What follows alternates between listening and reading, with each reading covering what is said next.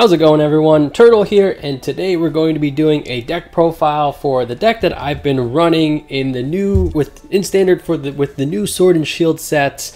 If you attended any of our Twitch streams, you're probably all familiar with this. It is the Cats deck. It revolves around Meowth V and of course Meowth V Max. Definitely not a top tier deck. It is kind of a rogue deck, but it is a ton of fun to play. I highly recommend you try it out.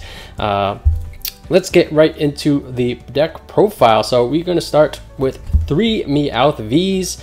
Definitely your turn 1 or your starting Pokemon is ideally Meowth, and you can start getting some energy onto that. So we have 3 copies of you. Put you up here. And then we have 2 of the V Max. I considered adding 3, but that just feels a little heavy. But this is obviously our main Pokemon that we want to do a lot of damage with. 300 HP. Not many things can one-shot it. Obviously, you still have to worry about Mewtwo. We do have like a big charm to try to work around that. But your goal is to, if you go first, basically the first turn that you can, or your second turn, you want to be using G-Max Gold Rush for 200, draw 3 cards. And then this deck will just snowball. You'll have so many cards in your hand and a very high HP Pokemon. All right, how are we going to get that on our second turn? The answer is, of course, Welder. We want to welder every single turn. Every turn you don't welder, like let's say right off the bat, if everything goes right, you have a pretty good win percentage. Every single turn you miss a welder, your percentage goes down a good 5 to 10 points. So 4 welders, and again, the goal is to use this card every single turn. So we're going to need to be able to find it pretty reliably. We have 4 Pokegear 3.0s in order to enable that Welder engine. Welder, I think it's one of the most ridiculous cards in standard right now.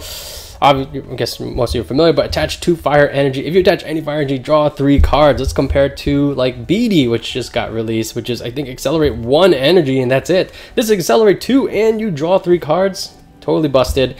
So the whole point of this is to continue to welder to refill your hand and get as many energy on the board as you can. So we have 17 fire energy as far as our energy package. And okay, what else we got? 4 Quick Ball. I think this is my favorite card in the new set. I feel like it can go in any deck. So powerful. Obviously you can get the Meowth. The only thing you can't search for is obviously the Meowth V Max. Okay, but what it can search for are these Dedennes. We have 3 Dedennes. This is definitely the only thing that makes this deck a little hard to obtain, but you know, if you're playing casually, just go with proxies or something. But 3 Dedennes you can create with Quick Ball just to establish this engine. And then we have our Stadium package. Pretty straightforward. 3 Hearths. You're going to need to get the energy from your hand to use Welder, so we have 3 Hearths to help that, and then a Heat Factory, which is our Prism Star or Prism Star Stadium, to additionally add some card draw.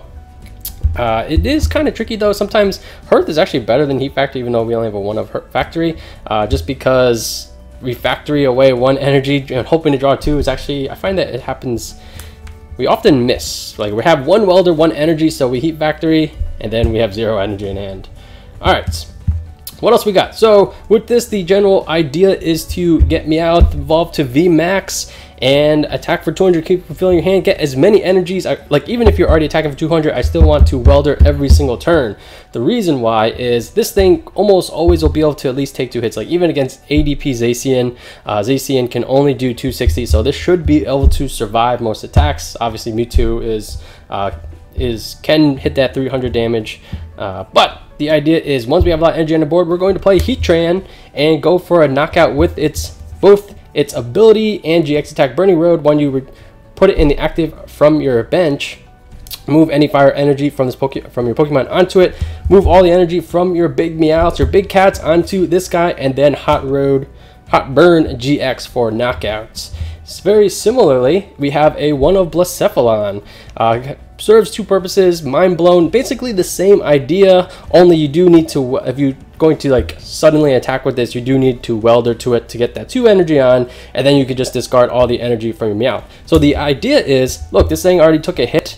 We obviously don't want to give away 3 prizes, so move it to the bench and use one of these guys to leverage those energy, whether you're sending it to the lost zone or you're moving it all to Heatran for the knockouts. The downside is that you hopefully put your opponent in a tough position, because the return knockout will either the energy will already be gone or all the energy is on Heatran, so you know the crackback could be pretty brutal. One thing about Mind Blown is it does put it in the lost zone, meaning we do have a 1-of Victini, which we'll get to, but this does not exactly synergize with them. So then we have the rest of our tech cards. 1-of Pokemon Catcher. Right now I've only managed to fit in 1 of these, but obviously it just helps you get the right knockouts that you're looking for. Ordinary Rod. I like this card. With this and with all these welders, ideally you're drawing a lot of cards. Actually decking out is a potential problem. This can offset that, and in the event that you have no choice but to Dedenne away one of these important Pokemon, this can allow you to get it back.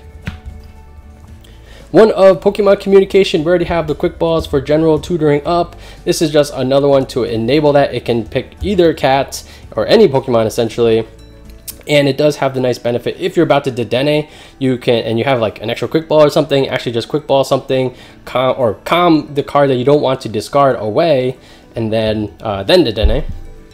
Fiery Flint. This is just a 1-of. Sometimes you just need more energy in your hand. Big Charm, we hit this earlier. It is for the big cats. It's like 100% necessary against Mewtwo to avoid that one-shot. And there are times when it helps with even Dedenne to avoid one-shotting from like ADP and stuff like that. So you kind of just have to do the math based on your matchup and figure out where it will prevent a one-shot from happening. We have 3 switches, always useful, especially for Heatran, or actually anytime, just so you don't have to lose energy. Again, you want all the energy on the board to enable these guys to get easy knockouts on any of your opponent's Pokemon. We have 2 Super Scoop Up. Super Scoop Up, couple obvious targets is Dedenne, so you can reuse its ability next turn or that turn if it's already on the bench. And it's kind of nice for ideally, so let's say you send this to the bench, because it's got some damage counters on it. Obviously, it still could be a liability with Pokemon catchers. You don't have to worry about great catchers, which is nice, but custom catchers and Pokemon catchers can target it. So probably the sweetest move is you move all the energy to Heatran from Meowth V Max because he has damage on it, and then you Super Scoop Up it back. And worst case is like you also have a Meowth on the bench, and then you just evolve that. It's basically just like straight up. Obviously, it acts like a heal in that regard. If you have a charm on there, you actually get the charm back as well. We have 2 Pal Pads. Again, welder every turn. We need 4 of them. Might not be enough. Pal Pad, put them back in there. Evolutionary Incense, like Quick Ball cannot target the VMAX, but these 2 cards can. I would say this is probably one area that some tweaking is still possible. The number of VMAX and Evolutionary Incense, still trying to work out those numbers, but right now this is just additional way we can look for that. Victini, we covered before, synergizes well with getting out all the energy, and then eventually you'll suffer some own knockouts, and Infinity can get pretty strong. It does not synergize with Blacephalon. Actually, I did consider trying to get 2 Heatran, but it does work out that this is not a GX attack, so Blacephalon still has a pretty good place. And Victini, another important thing is, even if it doesn't take a knockout, decking yourself is very possible, so this can help prevent that. Absol, just a really annoying card. If you never faced an Absol, it's so annoying when your normal play, your normal routine to get your switches out or to do your retreats, and then you can only do that. I feel like Jirachi is a perfect example. All right, and then the last card that we have is kind of like a comeback. Not going to be very reliable. You don't use it too often, but the important thing is, or the thing to consider is, a lot of things can go wrong with this deck. You know, it's by no means perfect. Every single turn you don't welder, your chances of victory go down significantly. If your opponent uses the hammer and discards an energy in the first couple turns, that will offset. You can't use this on your first attack if you get hammered, because like you need to get the welders out, especially if you go, or rather if you go first. So there's a lot of things that can go wrong. I find that Marnie just destroys this deck. Bring us early on Marnie when we're already when we need to find those welder every time with the 2 energies. and Marty just brings it down to 4. It's really tough, and let's just assume we're behind. And this is going to be a potential way we can catch up. Yes, a lot of things have to go right, but LT Surge, depending on the situation, you can up to Welder twice, draw 6 cards, hopefully get a handful of energy out, whether it's for the Gold Rush or Hot Burn or Mind Blown. It's just kind of an X Factor card that is, yes, more often than not, it'll probably be a dead card in your hand, but I think there will be times where this is just the card that, flips the table on the match and can get you sneak victories. Originally, I was running one Caitlyn and Cynthia just as another way to bring back welders, but I felt that this package actually was doing a pretty good job of getting me welders every turn, that I almost never use Caitlyn Cynthia. I think I used it once so far in all the online matches that I played. Anyway, so guys, that's the deck list.